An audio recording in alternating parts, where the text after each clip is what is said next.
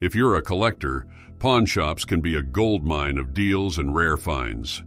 Even though you never know what you'll come across, there's always the possibility of stumbling upon a hidden gem. It's not uncommon for seemingly ordinary items to be worth a fortune, and the Pawn Stars have certainly made their fair share of profitable discoveries.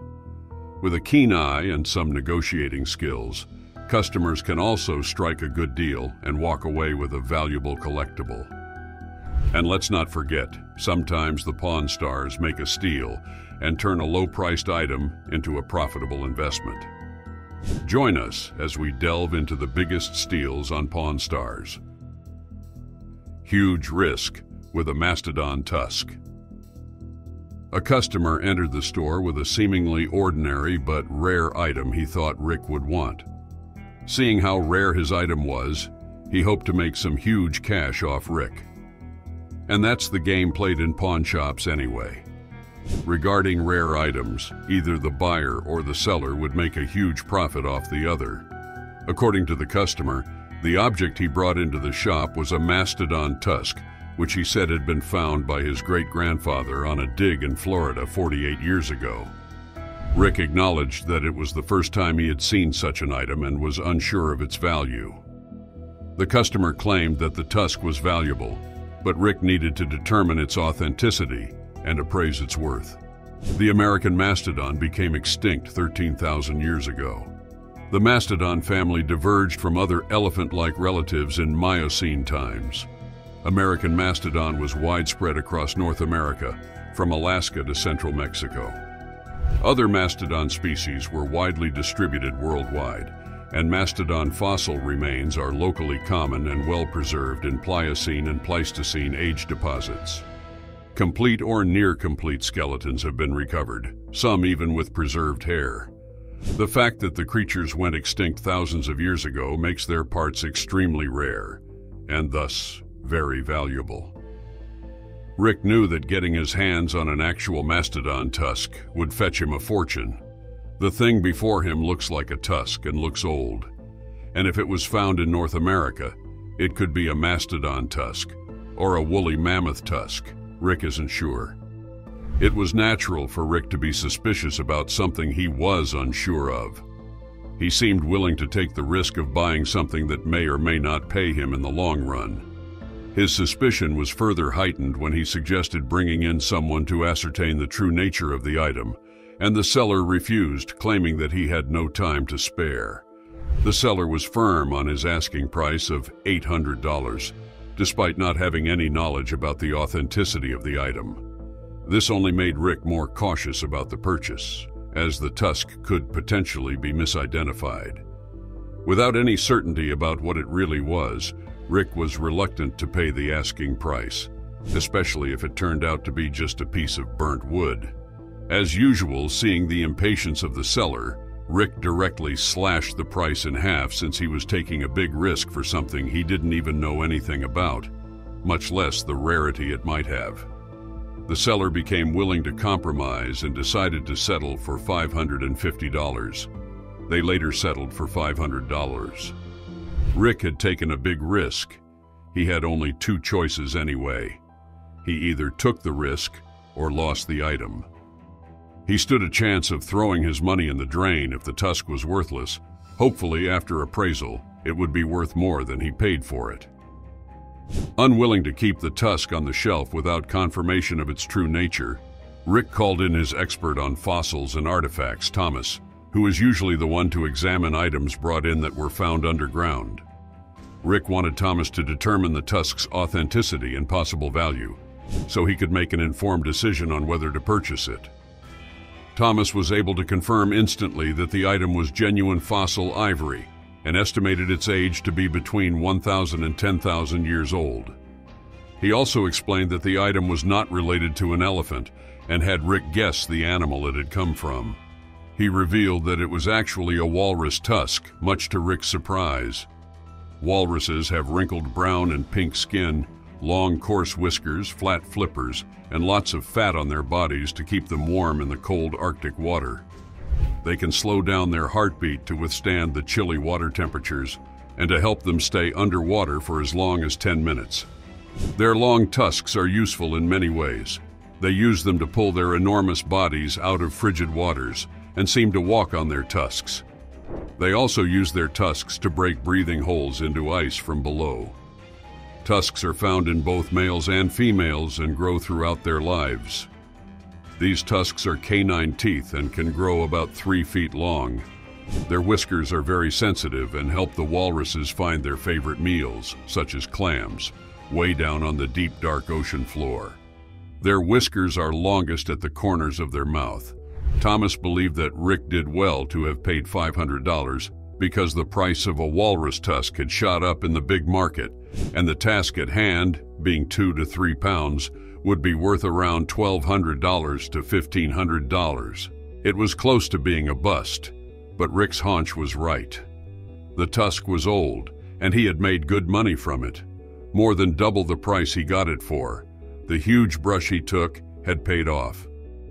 Legendary kunzite. Davy, a regular face at the store, came bouncing in with a family heirloom he claimed had been in his family for generations. The heirloom was kunzite, the best-known variety of the mineral spodumene. It's named after famed gemologist George Frederick Kunz, who was the first to identify it as a unique variety of spodumene. The pale pink color of kunzite is a result of the presence of trace amounts of manganese. San Diego County in California is a significant source of high-quality kunzite. The mineral was first discovered in 1902 in Santa Barbara, California, where it is found alongside other valuable gemstones, such as tourmaline. In addition to being a beautiful gemstone, kunzite also contains the element lithium, which is used to manufacture batteries and treat bipolar disorder. Skeptical about where such a valuable piece of gem surfaced, Rick asked if it wasn't just a fancy piece of glass. But all David knew was that it had been in the family for a long time. Rick didn't trust that the gem was real, so he called his gemologist, Jeff, to check it out. Jeff was not used to seeing kunzite, let alone one of that size, so he was pretty pumped to ascertain the genuineness of the gem by running some tests, which were just him looking at the gem through the lens of a microscope and measuring the light with a refracting index machine. From the tests conducted, Jeff confirmed that the gem was, as a matter of fact, a genuine kunzite. Rick was already familiar with Davy and knew a huge negotiation was coming up, so he immediately asked Jeff how much he thought the kunzite was worth. Jeff estimated it to be worth $30 to $50 a carat, and the entire kunzite was about 323 right carats, which brought the total worth to $9,600. As expected, Davy asked for $15,000 for the stone. After some bargaining, they agreed on a price of $6,500, a real bargain for Rick, as the item was said to be worth almost $9,600. Despite paying less than the gem's appraised value, Rick still felt that he had made a good deal, considering the rarity and beauty of the kunzite. It is customary to see Pawn Stars helping customers dispose of junk by buying it. Some of this junk later turns out to be extremely valuable, causing them to make great cash. But what happens when the customers turn the tables around and make great cash off Pawn Stars? Huge profit off an ancient coin. Since Pawn Stars usually help customers dispose of their junk, they usually pay way lower than the asking price. But this time, things have changed. Sometimes experts come up with super high appraisals that leave the buyers themselves wondering if they didn't make a mistake, and this is one of those times. A customer walked into the store and immediately told Rick that he was there to help him, instead of the usual way the Pawn Stars get to say that line. The customer came in with what he hoped was a very old and equally rare coin. He figured he'd come in to see if it was worth what he thought, which was, as a matter of fact, a substantial amount. Rick thought it was cool, but he still wanted to know how it came to be. Having researched the coin, the seller, Kevin, found that it was expensive, so he hoped to get about $20,000. The coin was purchased at an auction 30 years ago, and Kevin got it in a will. Rick was sure it was from the Eastern Mediterranean, but there were hundreds, if not thousands, of coins like that, some big and others small, from Egypt, Greece, and Sicily. The small ones were pretty common, but the big ones were not so common. There and then, Rick estimated that the coin was worth anything between $1,000 and $10,000. But the problem was that there were 500 fakes for every real one. In other words, the fake ones were so bad that you'd have trouble finding the genuine ones. Never one to take an uncalculated risk, Rick decided to call in an expert to verify the coin. For some reason, Kevin believed it would be in his favor. He strongly believed that Rick would be pleasantly surprised. Rick waited to beat about the bush as soon as the expert came. He went straight to business, asking if the coin was real. The expert was first surprised upon seeing the coin. It turned out to be a decadrachm of Syracuse, among the most alluring coins of antiquity. Its artistry, designed by Kimon and Ioannatos, has captivated coin lovers for 2.5 millennia.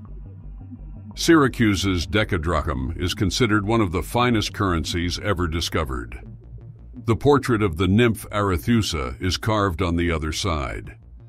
The work of Ioannatos, a Sicilian master engraver working in Syracuse at the end of the 5th century BC, has always captured people's imagination.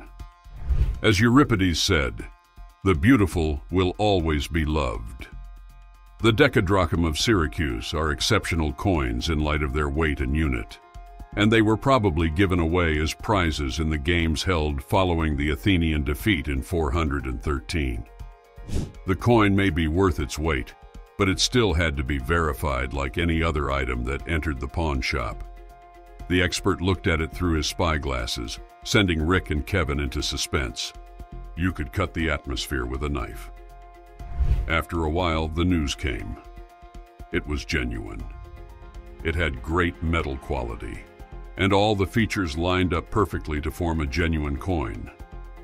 It was good news for Kevin, but it would be even better for Rick. Or maybe not. Realizing the nature of things, Rick immediately asked how much money was on the table. The expert was about to say something to either please one of them or completely shatter the other person's hopes.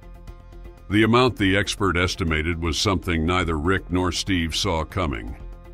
Somebody was about to get rich, but who? According to the expert, the coins could fetch a solid $50,000. A whopping $50,000, completely out of the expectations of Kevin, who had come to get $20,000. Rick was an expert negotiator. After all, he directly slashed the price to $35,000, already more than Kevin had initially requested. After a while, he offered $40,000. Any fan of Pawn Stars would know that once Rick sets his mind on a price, it's nearly impossible to change it.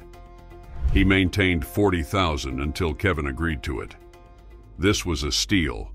Someone made huge profits, but it wasn't Rick as usual. It was a customer.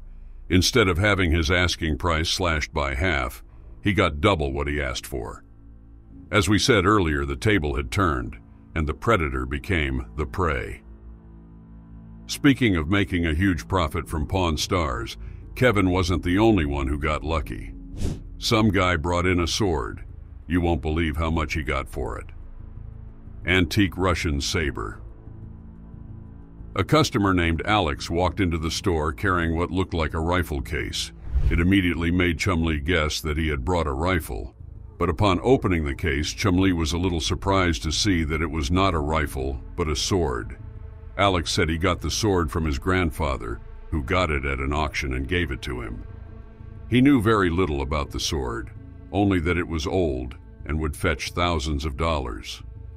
Since he didn't have any real use for it, he thought his grandfather would mind if he used it for personal gain. At first glance, the sword looks amazing, with its gold and black sheath covered in amazing carvings and Russian inscriptions. Taking the blade out, Chumlee immediately got confused.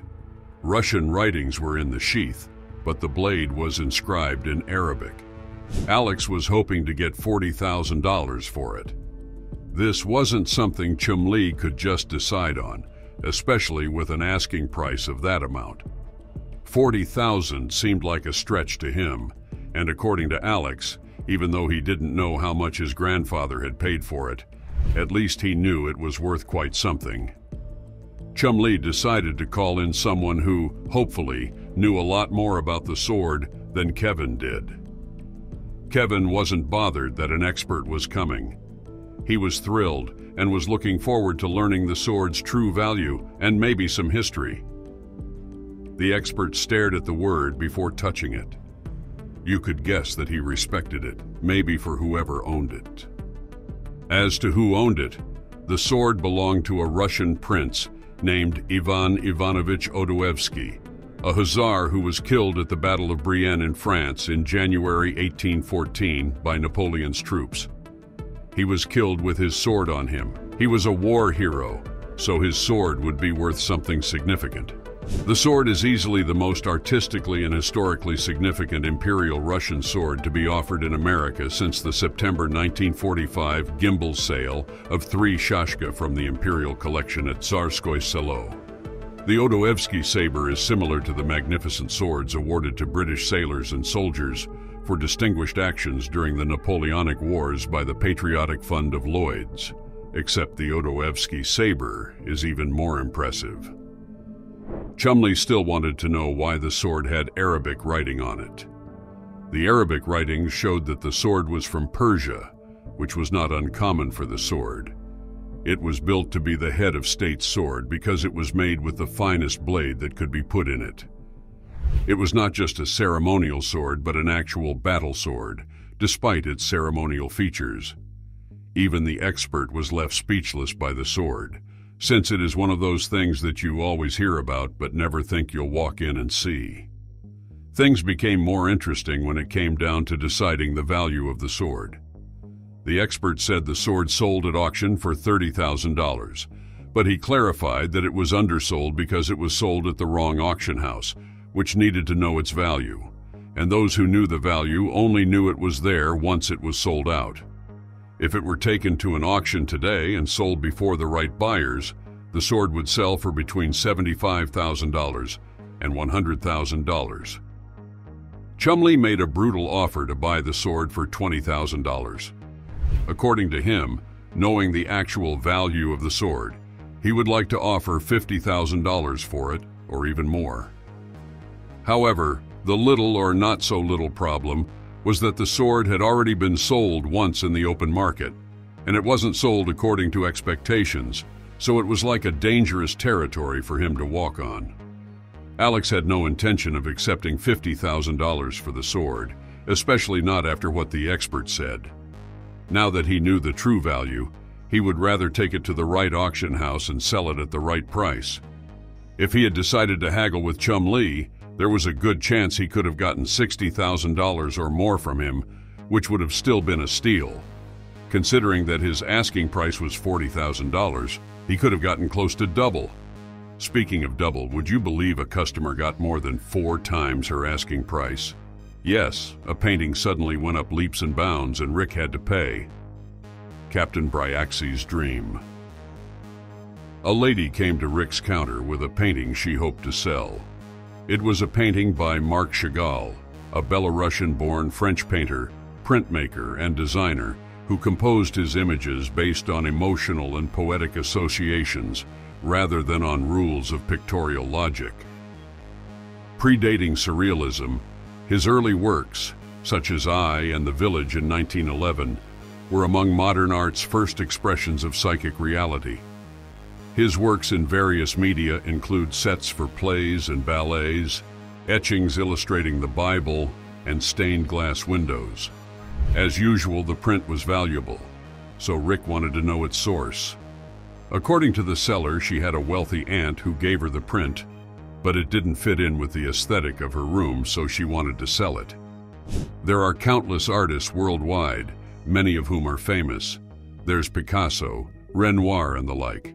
But unlike other artists, people will talk about Marc Chagall's work for centuries, and his paintings would still be worth the money. The seller wanted $1,000 for it and was unwilling to go any lower. Since she needed paperwork for it, Rick called it Chagall-esque.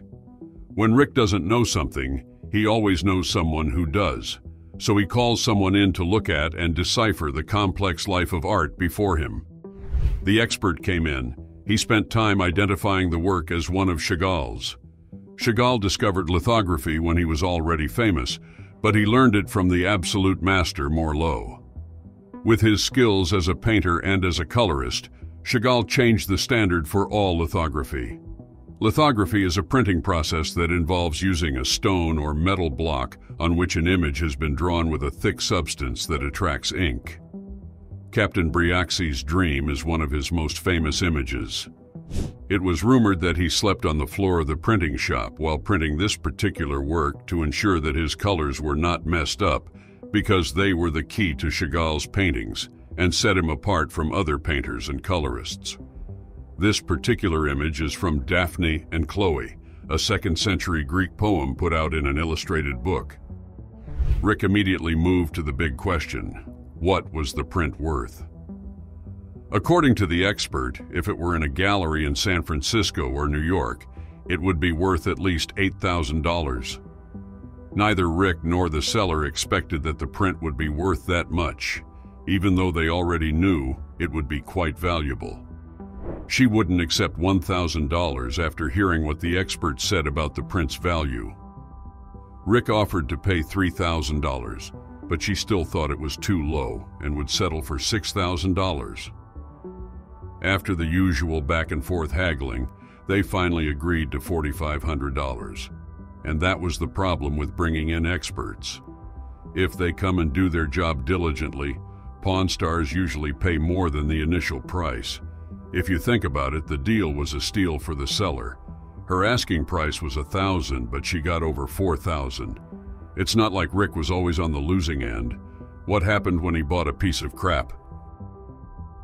Old rusted Gulf oil sign. While Rick was in Georgia, he bought something that Corey described as scrap metal, which he found at the back of an Army surplus space. According to Rick, it was an absolutely fabulous find, and he immediately shipped it to Rick's Dale to restore it. Corey could still not see beyond the obvious fact that it was simply an old, rusted sign. He had no idea how his dad expected to make a dime from it. Rick had bought the sign for $1,500 and paid an additional $1,200 to have it shipped from Georgia, and according to the repairman, he would pay another $10,000 to restore it. According to him, the sign itself was collectible, but for Rick to find the pole and the piece that held it up, it was worth its weight in gold. Corey still had no idea how such an old, rusted piece of crap could be worth anything, and he was yet to make peace with the fact that his dad had paid for such scrap metal. On the other hand, Rick still believed that he had found the Holy Grail. They left Rick's Dale to return later, and they were pleasantly surprised upon their return. Even Rick, who knew things would turn out great for him, was equally surprised, almost as surprised as Corey. On the other hand, Corey simply refused to accept that the same scrap metal he had seen had turned into a magnificent sign. He insisted that the repairman had simply gotten rid of the sign and got a new one. The surprise didn't stop at the fact that the piece of crap had turned into a brand new sign. When the price at which the sign could be sold was mentioned, Corey was stunned. Words could not describe the expression on his face. He thought his dad had made a mistake, but it turned out that Rick would get $25,000 for something he bought for $1,200. It was simply a steal for Rick, one of his best. Even the repairman was emphatic when he said that Rick simply stole it. When a bargain goes wrong, money is lost, and sometimes it involves tens of thousands of dollars. However, Rick Harrison and his crew have never stopped their job because of losses, as they have developed a thick skin to losses. You do not have to worry about losses with our Happy Rick Tough Samsung cases out for sale. Do not miss this chance. Grab yours now by clicking on your screen or clicking on the first link in the description. What are your thoughts about these impressive bargains? Let us know in the comments section below. Thank you for watching. Remember to like and subscribe to see more.